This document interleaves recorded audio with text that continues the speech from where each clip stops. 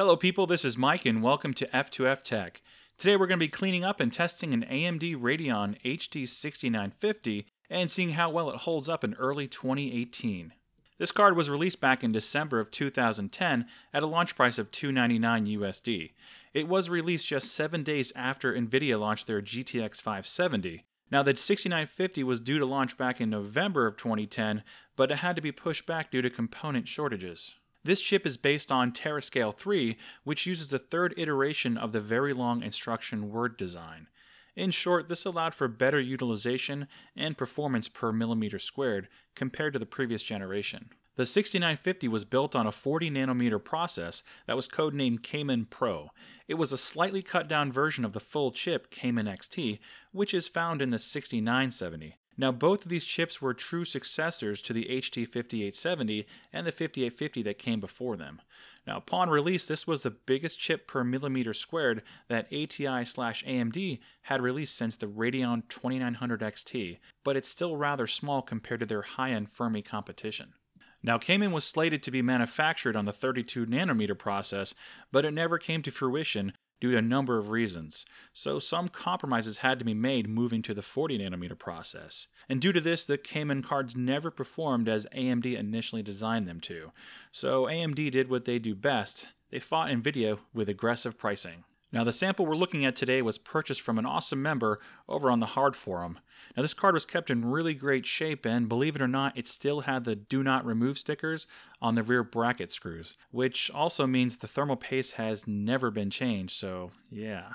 The first thing I did was remove the backplate, which serves no purpose other than looking sexy. Then I took off the entire cooling assembly, and one of the first things I noticed is the thermal paste looked like hardened Play-Doh, and in the process I ruined 2 of the thermal pads. Now glancing over to the right side of the card, we can see the odd-looking Eaton-made inductor, which makes up part of the VRM. Now these look very similar to the ones that are found on the HD 5870. And here's a close-up of the heatsink and the thermal pads.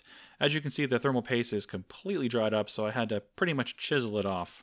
Now as I pulled off the shroud, I noticed that the heatsink used on this card is a vapor chamber one, very similar to one found on the 5970 and the HD 7970.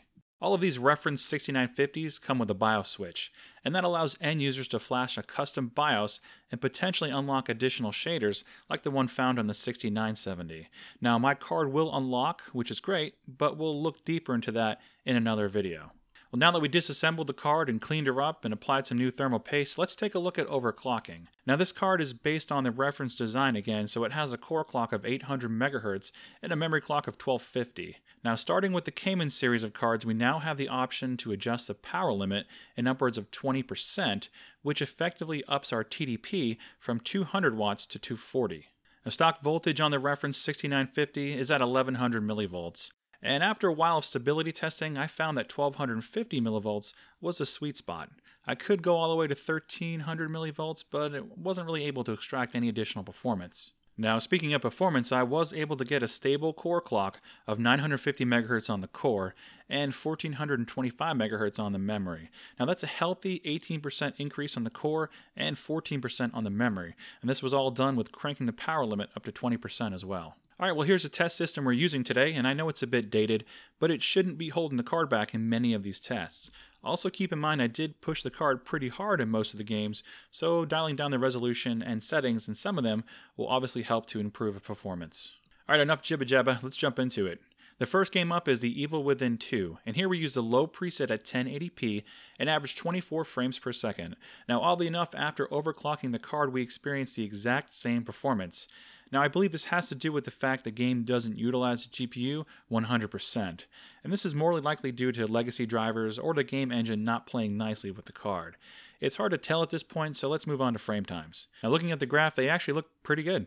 We do see a lot of frame rate variability, and there are a couple 15 to 20 millisecond swings here and there, but overall, I'm pretty impressed. Also notice the VRAM is completely saturated. Destiny 2 is next on our list, and here we're using the low preset at 1080p. We averaged 40 frames per second in this demanding part of the game. Now after dialing in our overclock, we saw a 17% rise to 47 FPS. Now frame times were actually very good, and I found the game to be decently smooth and very playable. Now dropping the resolution could help us get closer to that 60 FPS mark. Overall, not a very bad showing at all.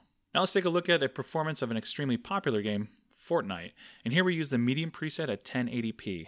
Now we average 50 frames per second, and I didn't test overclock performance because I'm still working on the proper methodology for it.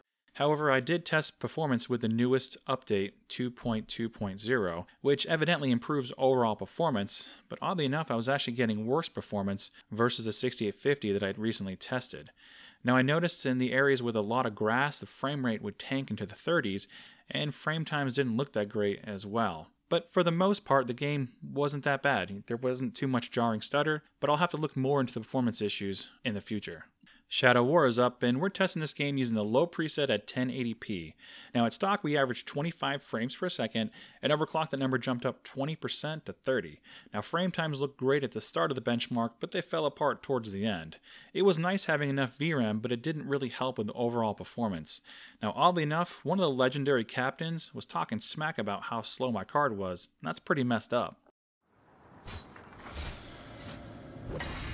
Gravewalker! Is that a 6950? Good! It's making it easier for me to catch you. Okay, so let's jump into the 2016 version of Doom. And here we're using the low settings at 900p, and unfortunately we do not have the option to choose Vulkan, so OpenGL it is. We averaged 41 frames per second, and overclocked the average grew 12% to 46. Now I noticed that GPU usage was a bit sporadic, bouncing in the 80s to 90% range much of the time. Frame times were pretty good at the start, but then they took a turn for the worse at the end of the capture. As it stands, the game is certainly playable, but not really optimal. Now let's Overwatch it up, and here we're using the high preset with 100% resolution scale at 1080p. Now we averaged 72 frames per second, and overclocked that number jumped up 16% to 84. No real issues with frame times here, and the game ran very well. This was a great result for the 6950, and you can certainly use this GPU to play competitively. I've seen faster flipbooks than this next game, Assassin's Creed Origins. Now with the low preset at 720p, we averaged an amazing 15 frames per second, and overclocked that number rose a whopping 33% to 20. Now this game took advantage of our combined overclock, but it still wasn't enough to make it playable, though at least frame times weren't terrible. Now while we're on the topic of testing unrealistic games for this card, let's take a look at another, Ghost Recon Wildlands. Now using the low preset at 1080p, the 6950 turned out 26 frames per second, and overclocked that number rose 15% to 30. Now frame times were shockingly good, and after we dialed in our resolution to 720p, this game could actually be playable, as I saw frame rates consistently over 30 FPS. Though keep in mind, the game's performance is a bit worse compared to this built-in benchmark.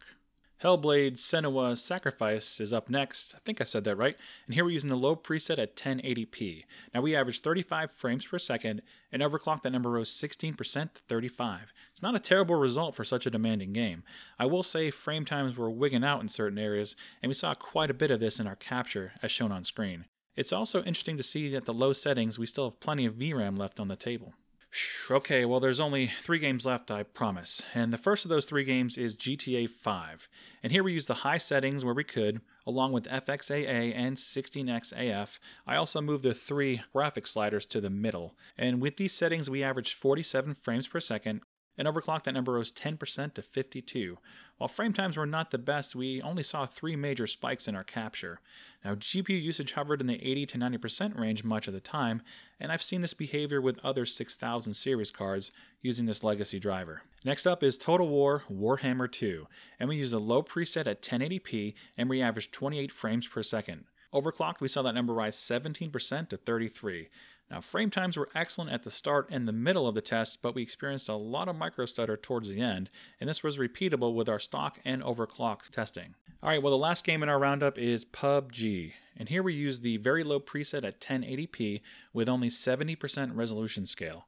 Now we averaged 56 frames per second in our 22-minute capture.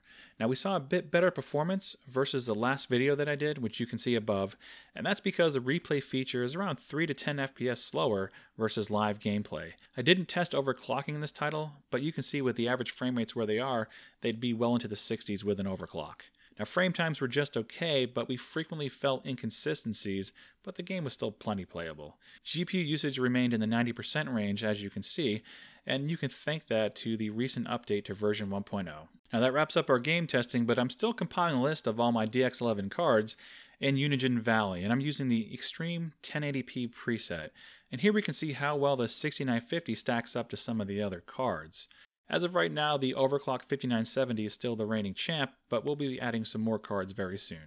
Now let's jump over to GPU temperatures and fan speed, and to test this, we're using Crysis 3, and we're testing an ambient of 13C, which winter isn't coming, it's here. Now the stock 6950 core temperature stabilized at 75C, and that's with the auto fan speed maintaining at around 34%. Now with the overclock dialed in, I ramped up the fan speed to 75%, and the core temperature stabilized at 56C. Now this card has a very conservative fan speed under load, which makes it pretty quiet. Though when you jump the fan speed beyond 50%, it gets quite loud. We also used Crysis 3 to test the entire system power consumption, and at stock speeds we saw a sustained load of 239 watts at the wall, and overclock that number rose 22% to 292. Now these numbers are not taking account for PSU efficiency, as they're all taken at the wall. Alright, it's conclusion time, and it's pretty obvious at this point that AAA gaming at 1080p is off the table. But we could lower the resolution down to 720p, maybe do low to medium settings to get a decent experience. But there are plenty of popular games today like Fortnite, GTA 5, League of Legends, CSGO, and plenty more that will run perfectly fine at 1080p.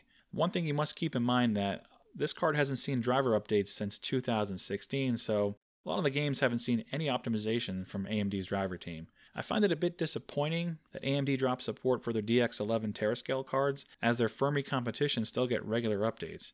However, it's understandable because AMD knew that GCN was their future, so they focused more of their attention there. Now we'll have to do a comparison at some point with the HD 6000 series versus the Fermi cards, so keep a lookout for that in the future.